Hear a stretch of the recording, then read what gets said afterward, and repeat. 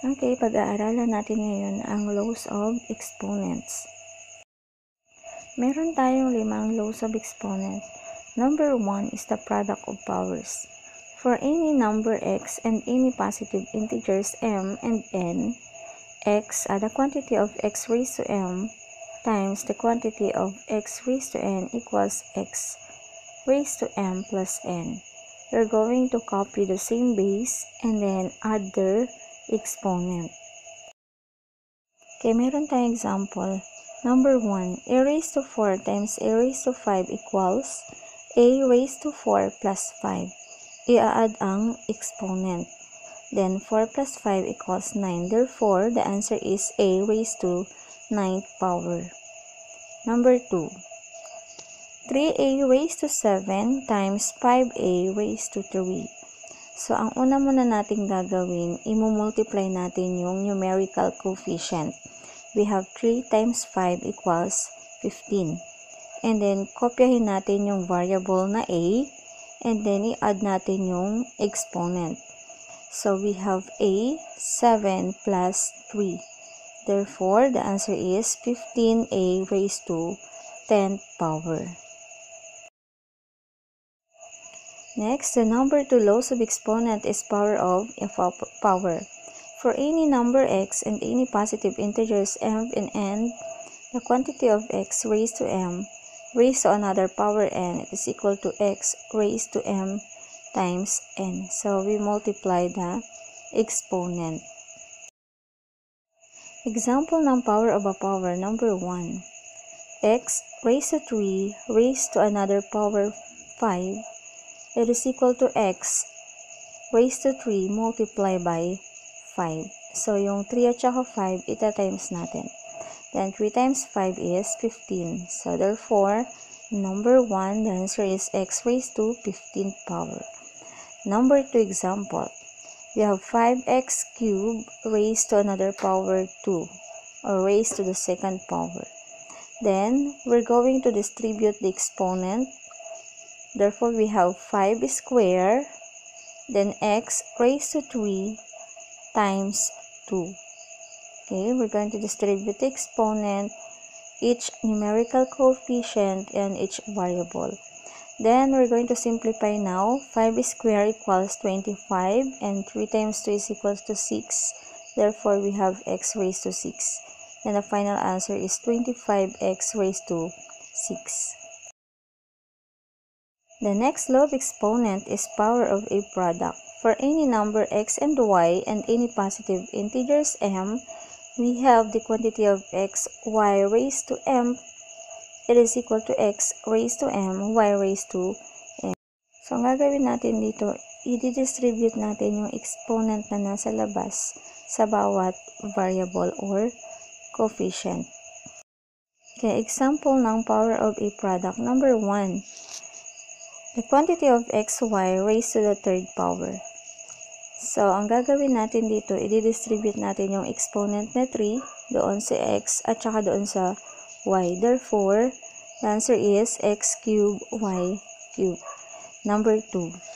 5x cubed y raised to the second power. So, again, i-distribute natin yung exponent na nasa labas, which is 2, doon sa bawat numerical coefficient and variable. So, we have now 5 squared, and then x raised to 3 times 2. So, multiply natin yung exponent na nila, and then y squared. So, 5 squared now is 25, and x, 3 times 2 is 6, and y squared.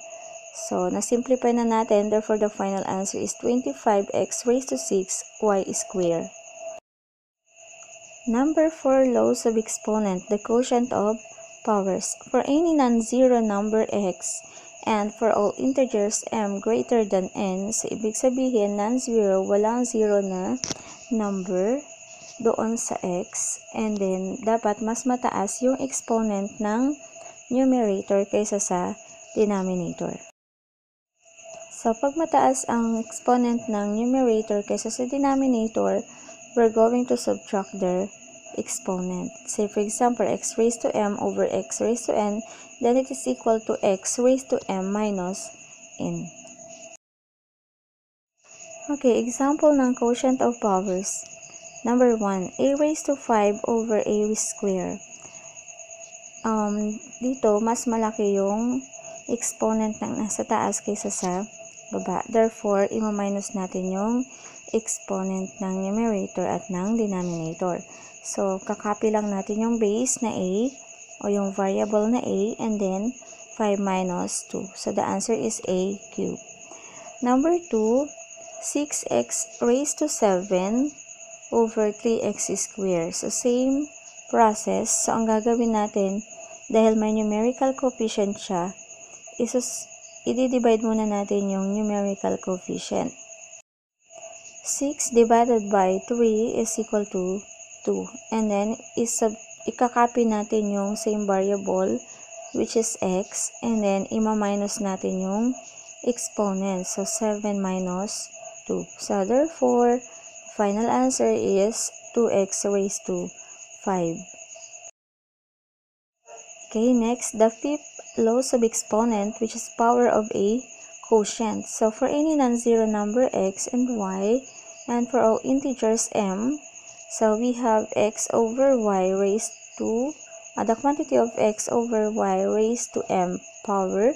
So, we have, it is equal to x raised to m over y raised to m. So, same, i-distribute din natin yung exponent ng m sa bawat variable. So, okay, we have an example. X, or the quantity of x over y raised to the 4th power.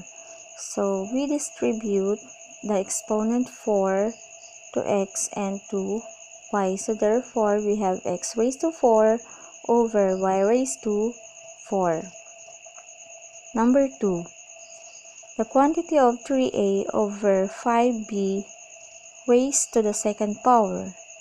So, we're going to distribute the exponent to their numerical coefficient and to the variable or literal coefficient.